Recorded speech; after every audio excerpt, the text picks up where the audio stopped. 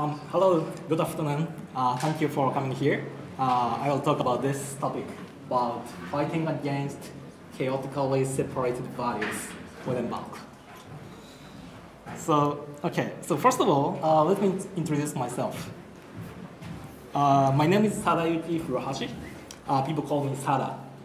And I was originally born in Japan and moved to the US 4 years ago and founded a company called Data, and that is located in Silicon Valley. So I'm one of the 3 co-founders of that company.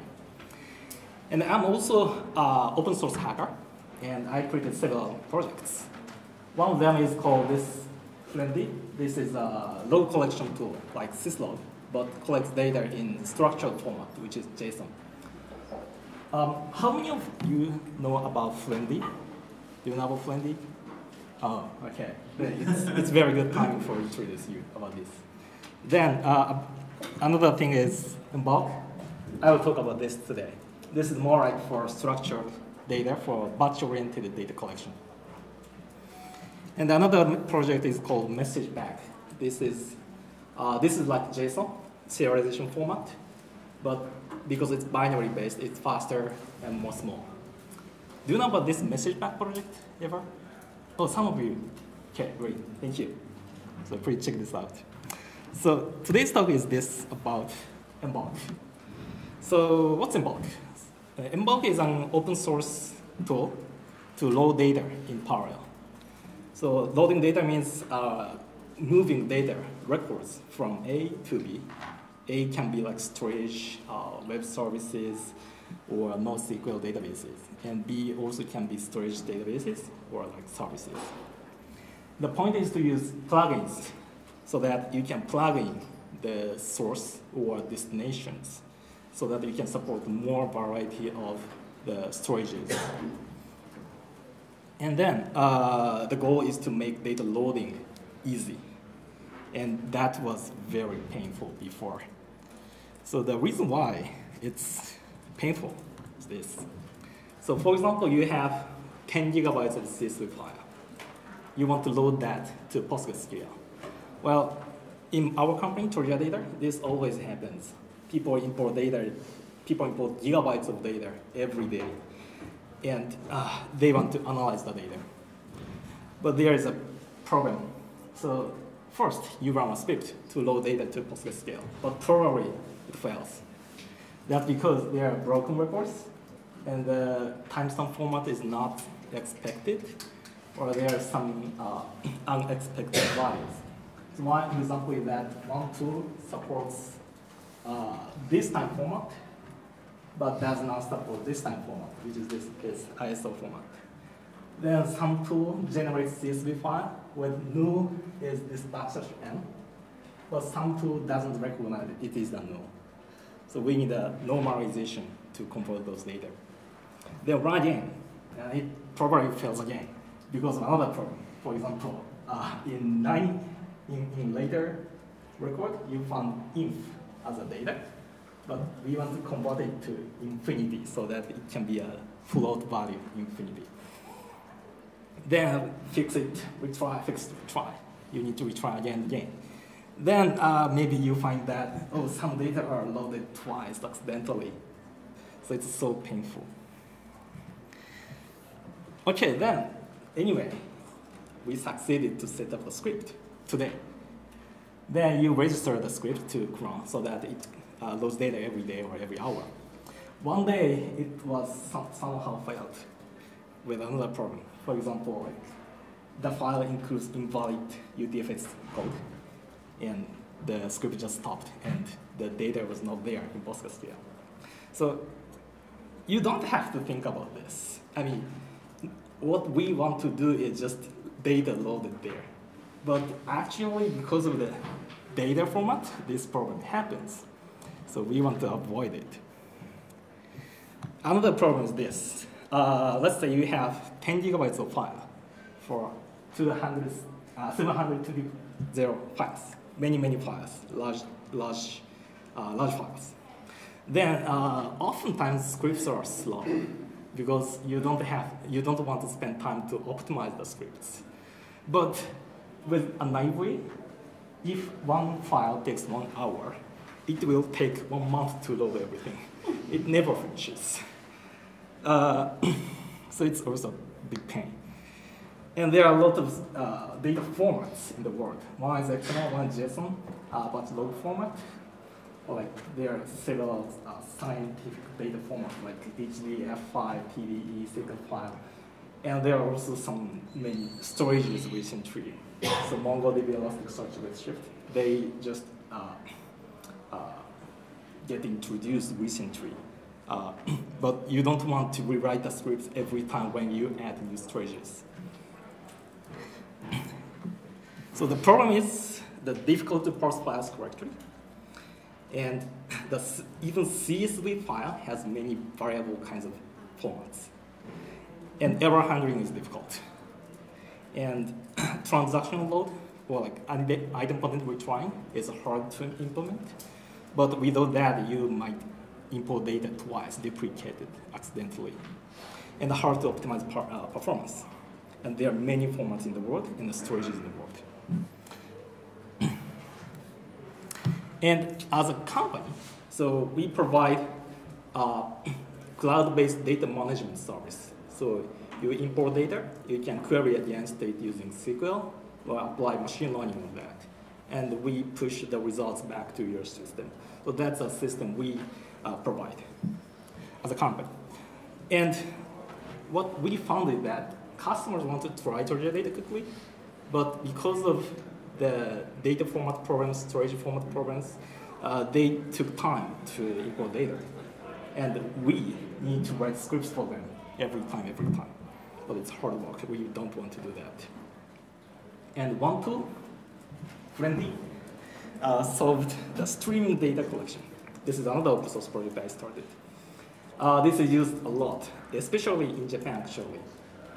Big companies like Nintendo, like Google Cloud Platform internally uses Friendly, or Amazon's web services also uses Friendly. But this tool is for streaming data collection. But we also need batch-oriented data collection, like one time 10 gigabytes loaded to somewhere. So that's different problems. So a solution is this, Embulk. So again, Embulk is an open source project, plugin-based parallel data loader. That makes data loading easy, a lot easy. This plugin-based, this is very important. So let's, and plugin-based means that input data sources and data destinations are pluggable. You can add plugins or download released plugins, open source plugins from the web. Then, so those plugins support several kinds of data inputs, and then Embulk itself is a framework. It's a reliable framework which takes care of the retrying or connection between the plugins or transactions or parallel executions. Plugins don't have to think about that because Embulk as a framework provides that. So let's check a demo, live demo. Okay. So.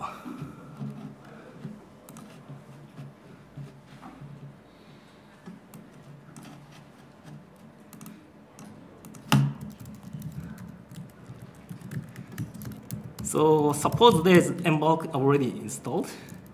Then Embulk, that's a bit.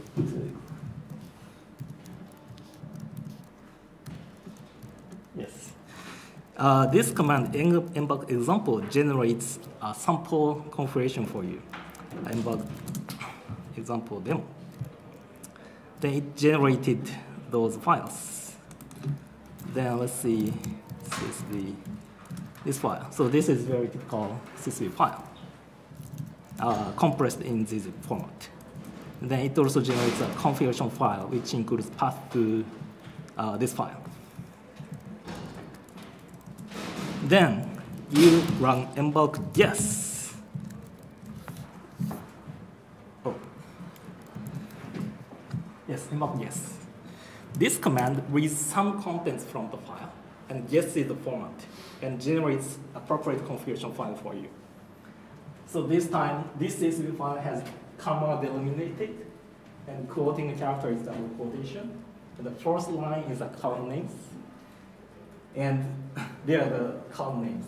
First column is ID, type is integer, bound type, and time is like this. Timestamp with format is also guessed. Then there are two time counts, right?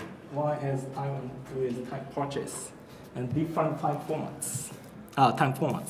This means that Embulk guessed this timestamp format and this timestamp format. This is actually timestamp 2015, June 27th. So writing this configuration appropriately is hard because you often miss some configurations. But Embulk guesses for you so that you can start from here. Then next you will run Embulk preview.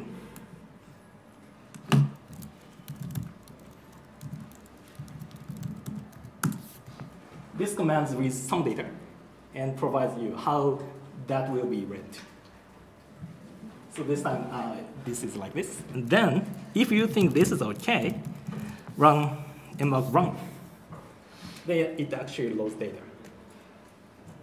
Yes, like this. So this time, no, this is not.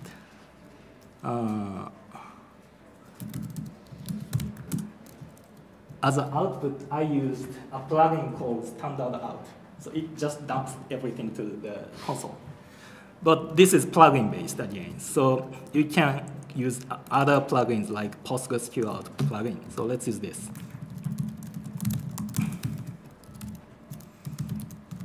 So I set type PostgreSQL. The host is here. And Embulk run.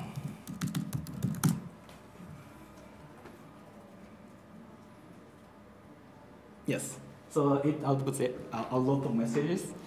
That's because this is parallelized and optimized internally. Then you can find those data in this table. Oh, it's, yeah.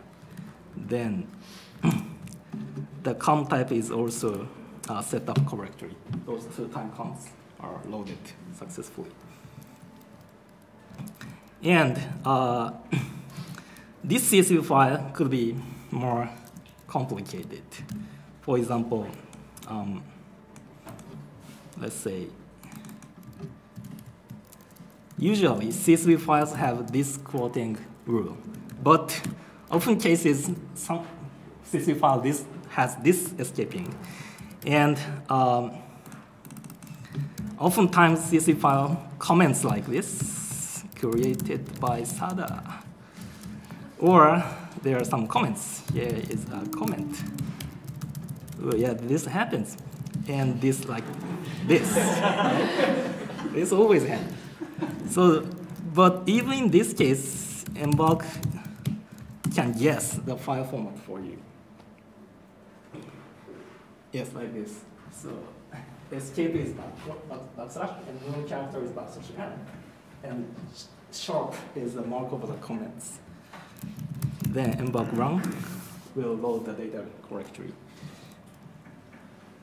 I should say Embulk preview.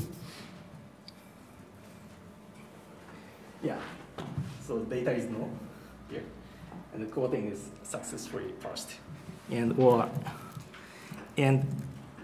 if data includes broken data like this garbage,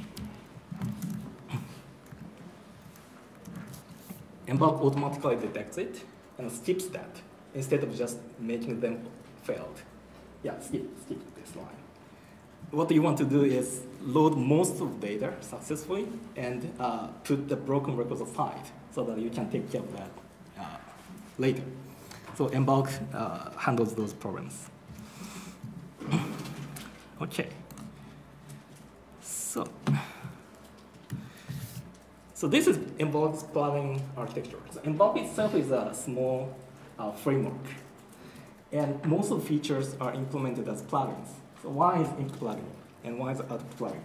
And there are also filter plugins which converts data format, which converts the data structure or skip records or skip counts. And there is also guess plugins which provides guessing of the file and generates configuration file. And within this input plugin, this is also separated. If the data input is record-based, such as PostgreSQL, MySQL, that is just input records. But oftentimes you have file-based inputs, like CSV file. Then in this case, plugin is also divided into three types internally. One is file input. This is like local file, Amazon S3, or HTTP, FTP. Those plugins read data, just read data. The next step is to decode it, like decompressing it using ZZip or other compression formats. Then the final step is to parse the format, like CSV parser, JSON parser, or other formats. Output is also the same. It internally has a formatter to format the file format, and then compress or encrypt it. Then write the data, write the actual files to the server. Then this is example of input plugins. So PostgreSQL, MySQL, Oracle, Vertica, by this. So they are all released as plugins on the web. So I think you can find most of them. And plugins are there. And Parser also has many supports on the web. So they are open source plugin projects. Good thing of plugins is that, and open source, is that you don't have to write everything from scratch. You can copy from those plugins and create your own. Or if you find a small problem, you can contribute to those projects as a pull request. Then those small efforts pile up. Then other users can take advantage of your efforts. The output is also the same.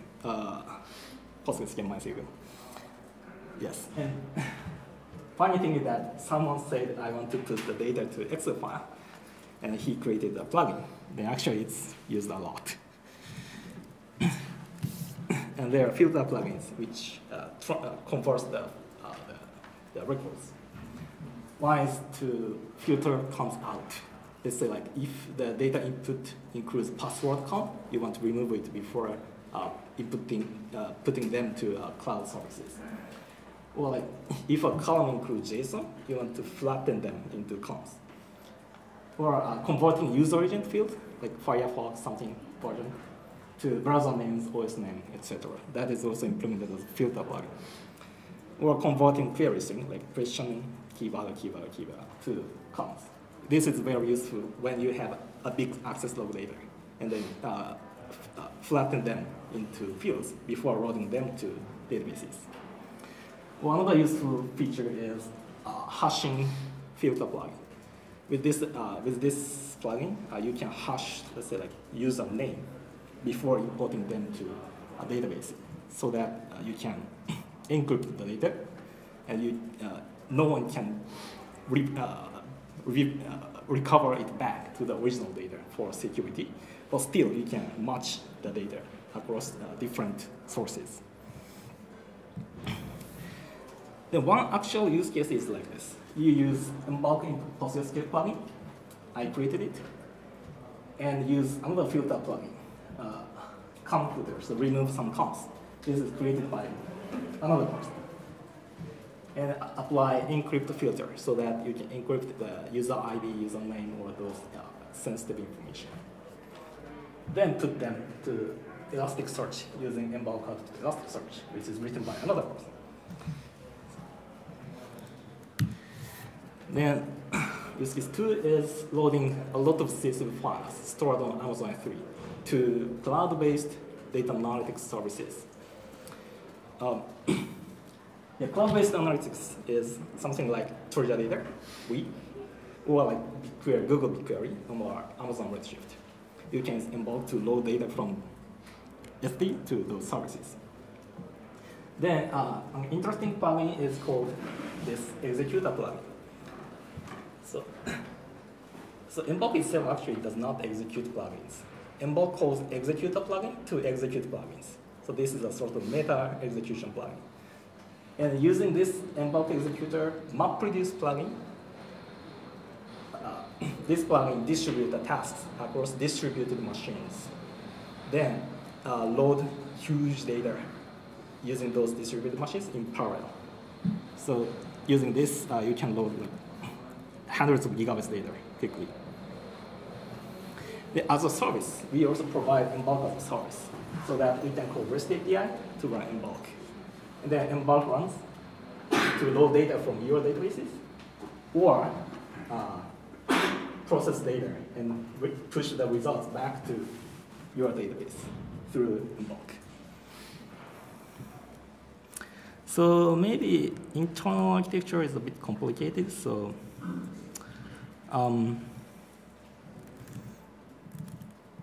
yeah, I think this is good. A plugin implements transaction and task. A transaction is the entire control of the one bulk data loading. So it has begin and commit. Then at the begin step, plugin creates tasks. Then Embulk take it and run them in parallel. Then once everything completed successfully, the commit stage is called. Then this commit stage actually commits the data to the storage. So with this common API, you can create any kinds of plugins. If one plugin fails, commit is not called. Instead, cleanup or cleanup method is called. And so those tasks are executed in parallel. By default, Embulk uses a plugin called Embulk Execute a Local Thread. It uses multiple threads to run tasks in parallel. Then tasks are in queue, so that threads can take those tasks and run in threads. Then MapReduce executor uses MapReduce here, which is distributed computing instead of threads. MapReduce executor also supports partitioning. Let's say you want to load data, you want to partition data per hour before loading them to HDFS. In this case, this Embulk executor MapReduce takes care of it.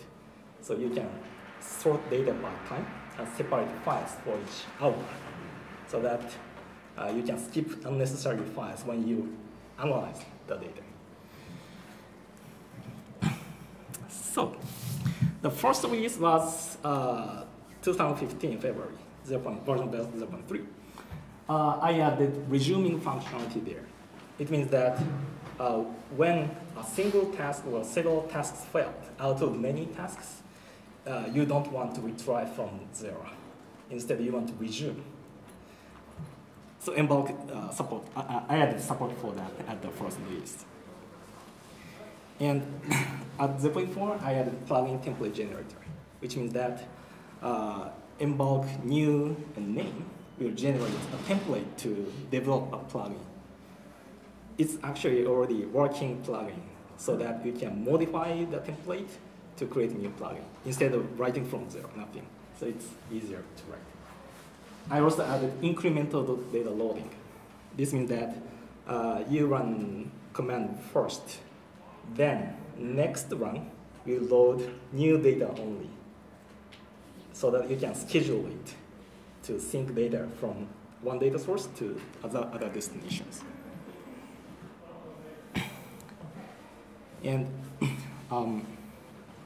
yes, this liquid template engine is added at 0.6, which is that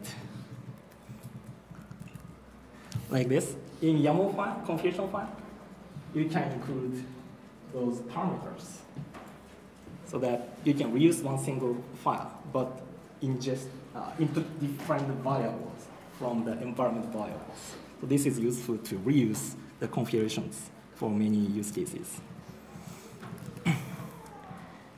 And 0.8, I added JSON count type, which means that a count can have JSON as a schemaless data.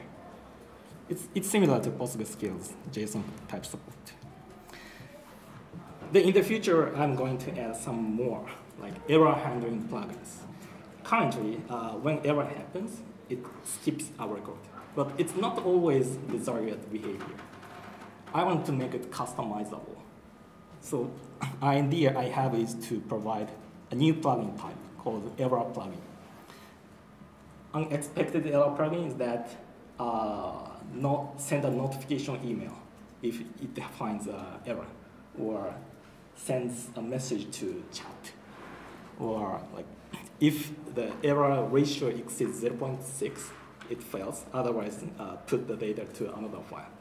So those customizations should be possible at the next release. Yes. So, and there are some interesting hacks. But rather, I think I should accept some questions. So please ask those things if you're interested in. Okay, thank you very much.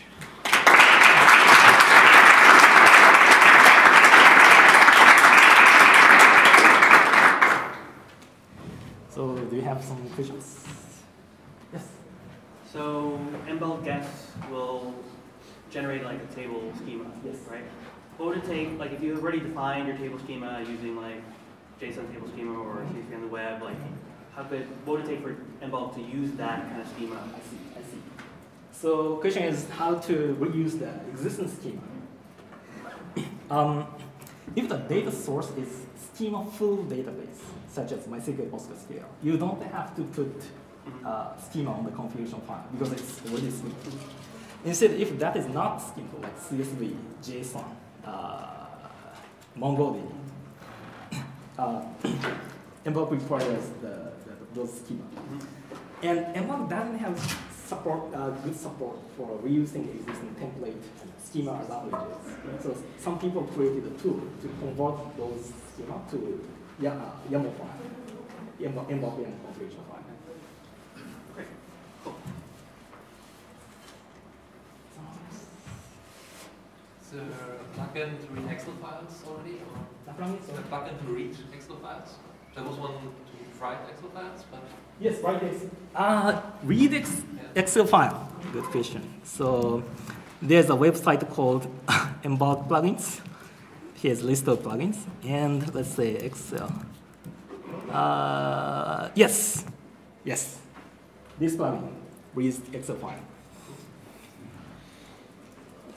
You mentioned idempotency. Is that a guarantee across all the different sources and destinations for the data? Good point. So idempotency is guaranteed within a single output. So, for example, if that is a database, it actually runs the commit to guarantee the idempotency. But it doesn't guarantee the idempotency between input and output. If you change state of the input as well, it's not totally guaranteed, but most likely it works.